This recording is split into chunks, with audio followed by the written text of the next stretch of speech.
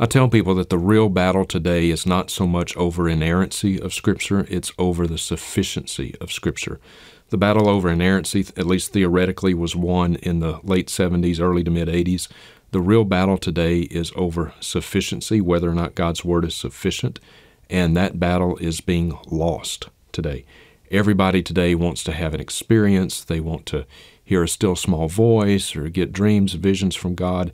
And every form of theological mischief that is plaguing the evangelical world today comes from a lack of confidence in the sufficiency of Scripture. God spoke to me. He told me to tell you this. God said this to me. I got a dream. I got a vision. Every form of theological mischief stems from that. And so that is what we must recover today is a confidence in the sufficiency of God's Word, not just inerrancy, but it is completely sufficient, that we don't need dreams and visions. God doesn't speak to us that way.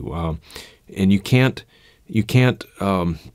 evaluate Scripture by your experiences. I tell people, lots of people have experiences. Muslims have experiences, Buddhists have experiences, Hindus have experiences. So I don't doubt that people are having experiences. The question is, what is the source of these experiences? And no matter how real an experience may seem to us, if that experience does not plumb with the Word of God, then you've got to reject it. You have done what Paul said not to do in 1 Corinthians 4, verse 6. He said, do not exceed what is written.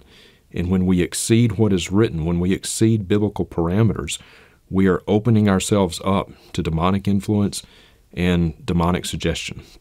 So we've got to recover a sufficient view of God's Word.